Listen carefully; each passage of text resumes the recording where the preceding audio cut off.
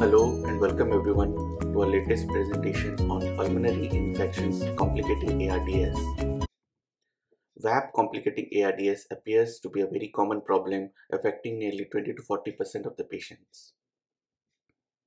This high frequency may be explained by the bronchial contamination due to endotracheal intubation and the mechanical ventilation duration, the impaired local, that is the alveolar and systemic defenses, and the other is specific and other non-specific factors which make the ARDS patient more prone to developing VAP. Here we can see a survey which was conducted in 2011 and 2015, and if we look at the VAP rates, they remain almost similar and there has been no change despite all the measures that have been implemented, which shows that maybe all these measures do not really reduce the incidence of VAP. Rather, VAP is more of a disease which is because of the patient's own ability to fight against the infection. So let's look at the pathophysiology of why ARDS patient develop VAP. First is the immune defenses. Apparently paradoxical immune state of critically ill patients whereby activated immune cells mediated organ damage while manifesting impaired antimicrobial defenses. So it's kind of a paradoxical state where the increased immune response is causing organ damage, while when the immune response is against the antimicrobial agents, it appears to be impaired. These dysfunctional immune cells are found in lungs as well as in peripheral blood. Now, pulmonary macrophages and dendritic cells demonstrate prolonged suppression of immune functions, which increased the susceptibility to secondary infections or development of the VAP. While exhaustion and apoptosis seem to be very central to the lymphocyte defects, there are other genetic factors like reprogramming of the epigenetic functioning, increased cellular metabolism, or so-called trained immunity, which is resulting in the impairment of the immune defense. This results in high production of inflammatory cytokines like IL-6 and tissue necrotic factor alpha during the secondary immune challenge. Now, glucocorticoids, which have been classically considered as immunosuppressive drugs, have been shown to prevent this immune reprogramming, which has been observed after an inflammatory response. This immune reprogramming reduces the ability of the immune cells to fight against the microbes. So, the addition of glucocorticoids in ARDS may be helpful in preventing even secondary infections also, but this still remains a theory. The next pathophysiological thing is the respiratory microbiota. As we have already seen that lung microbes are very highly variable, and it has been seen that they play a very important role in the lungs' innate immunity. And once there is a variation in it, it makes the organism more prone to infections. This is some preliminary study which was published in mice, and this have been subsequently established in humans also. This is a study on dynamics of the pulmonary microbiome during mechanical ventilation in ICU, and they did find a very strong correlation with the occurrence of pneumonia in patients who had a deranged microbiota. Pre-existing dysbiosis, such as the induced by tobacco smoke, may also influence the development of ARDS following major trauma. Now, VAP should therefore be conceptualized as less of a de novo infection by an exogenous pathogen, but rather a dysbiotic response to critical illness with overgrowth of specific genre of bacteria.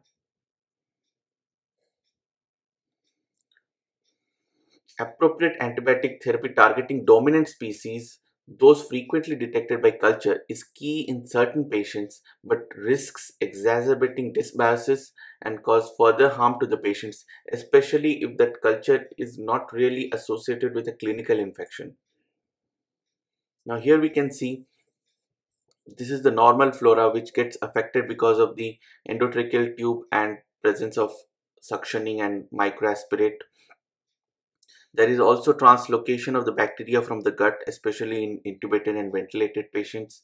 The overgrowth of these pathogenic specimens results in a clinical infection. So this altered lung microbiota is also getting affected because of intercurrent antibiotic therapy, altered immune response, and the presence of catecholamines. All these things stimulating the overgrowth and making of certain bacteria, whereby disrupting the normal flora. This dysbiosis is one of the primary reasons resulting in a secondary pneumonia. The next most important pathophysiological cause is hyperoxia. Hyperoxia is very common in patients receiving mechanical ventilation with ARDS. Now, LungSafe trial reported 30% of the 2005 analyzed patients had hyperoxia on day 1 and 12% had sustained hypoxia over the first week. Now, oxygen toxicity is mainly related to the formation of reactive oxygen species. However, high level of inspired oxygen is responsible for denitrogenation phenomena also. This results in inhibition of surfactant production, resulting in expiratory collapse and atelectasis. Prolonged hyperoxia also impairs the efficacy of alveolar macrophages to migrate phagocytes and kill the bacteria, resulting in decreased bacterial clearance. Now, hyperoxia has also been seen to exacerbate bacterial dissemination and lethality in Pseudomonas pneumonia. And has been established as an independent risk factor for ventilator-associated pneumonia. Here we can see the prolonged sustenance of PaO2 more than 120 is a strong risk factor in developing ventilator-associated pneumonia, and it is quite significant. Now, denitrogenation, decreased surfactant production, reduced bacterial clearance, hyperoxia associated acute lung injury, all these things contribute to the development of VAP because of hyperoxia. The next important thing is the diagnostic challenges that we face in knowing a patient has VAP. Now, classically, a pneumonia is a histopathological diagnosis where we can see inflammation inside the lungs.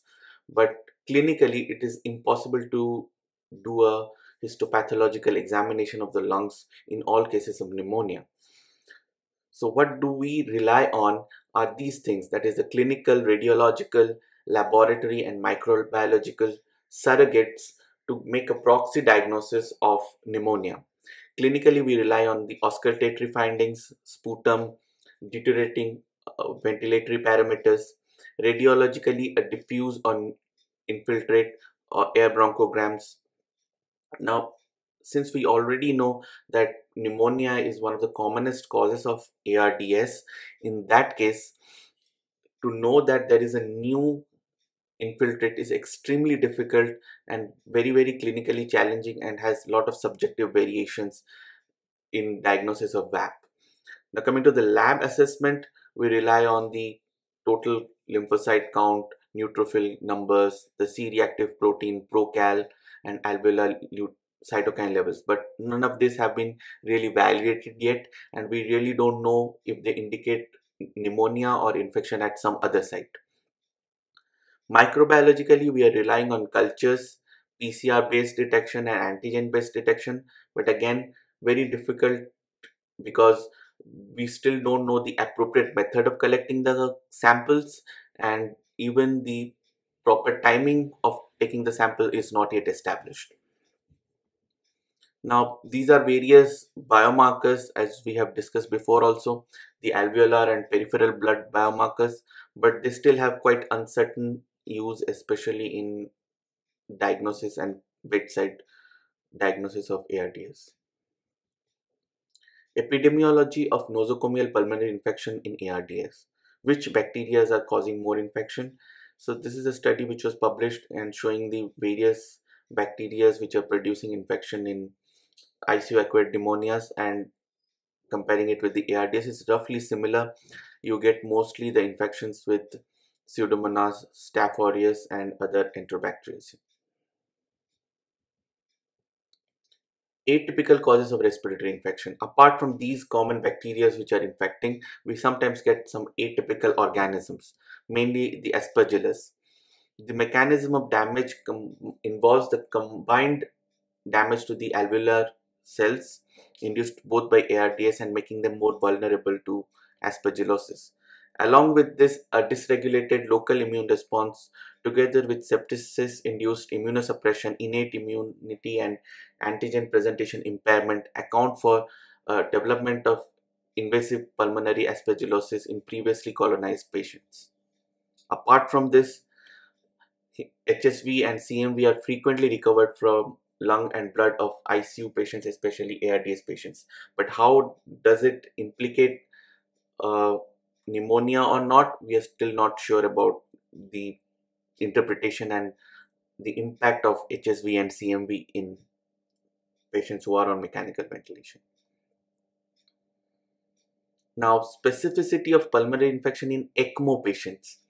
ECMO, as we know, the veno-venous ECMO has now become a part of management of refractory ARDS, and Bizarro et al. Reported large prevalence rate of nosocomial infection of 21% patients in a large international registry of ECMO patients. Now, the changes in pharmacokinetic and pharmacodynamic of antimicrobial agents because of the increased volume of distribution can also result in a delayed appropriate antibiotic treatment and concurrently increase the burden of infection in the ECMO patients. Now, coming finally to the antimicrobial therapy that we need to give to patients who have ventilator associated pneumonia. Now, hydrophilic antimicrobial agents are found in the extravascular lung water, but for relevant lung tissue penetration, the lipophilicity is the most important thing. Now, large molecules such as vancomycin, teicoplanin, aminoglycoside, colistins will have a very poor lung tissue penetration when given intravenously. So, if you are at all trying to give any of these agents, it is better to go for a nebulization route rather than going for an intravenous route, because these drugs will never reach the lungs intravenously. Now, beta-lactams have a much better lung parenchyma penetration compared to other hydrophobic agents. Now, the extravascular lung fluid concentration and the plasma concentration ratio of the tigecycline is around 1, which means that it doesn't really reach very high concentrations inside the lungs, and this is also in the extravascular lung water. Its penetration into the lung parenchyma is even lesser. So tigecycline is not a very good agent when you are giving for ventilator associated pneumonia. But if you don't have any agents, obviously this is something which you can try. Now, lipophilicity. The lipophilic compounds such as macrolides, ketolides, quinolones, antifungals, antivirals, these are very good lung tissue penetration. The ELF and plasma ratio is much more than 1, which means that they have a very good lung penetration even after an intravenous administration. So these drugs can be given intravenously. Now, ventilator setting and procedures usually recommended for improving aerosol delivery, that is high tidal volume, low respiratory rate, low inspiratory rate. These are very difficult to implement in ARDS patients, especially those who have a very severe form of ARDS. So even the nebulization is a very difficult procedure in to improve the lung penetration of the antibiotics in these cases. And there have been some new methods of trying to nebulize and increase the availability of drug to the lungs. This is the microdialysis. These are the new equipments which are being used to increase the delivery of the antibiotic into the lung parenchyma. Now, coming to the drug dosing, Many of the drugs can be given in the inhaled route like ampicillin sulbactam, ceftazidime, imipenem, levofloxacin, vancomycin, tobramycin, amikacin, colistin. As far as colistin is concerned, as you can see, the dosage that should be given is 4 million units in a TDS dose. Apart from that, all the doses are given over here. These are the doses which increase the lung penetration and improve the delivery of the drug into the lung parenchyma. As you can see, the dose for meropenem here which is given is around 1 gram 4 to 6 hourly. So we must increase the frequency and the concentration to make it more available to the lung parenchyma. So coming finally to the prevention, how to prevent ARDS patients developing a pneumonia. The recommendation is to go with the standard bundles that are there and have an early weaning strategy. And the next things which can be useful but have some expense factor is the automated endotracheal cuff pressure monitoring, subglottic secretion drainage. And something which can be considered because it has not yet been established is the selective oral and digestive decontamination, which has definitely shown to be of benefit in select populations, but we still haven't established its role outside in other environments. Lastly, the thing which we do very commonly and which may be harmful, and recent data and multiple meta-analysis are showing that something like this can be harmful, is the oral care with chlorhexidine. This has been shown to increase VAP rates in certain populations. So it is high time to rethink our oral care and whether we should continue giving oral cares with chlorhexidine mouthwash. Thank you for your patience and check our website for further information.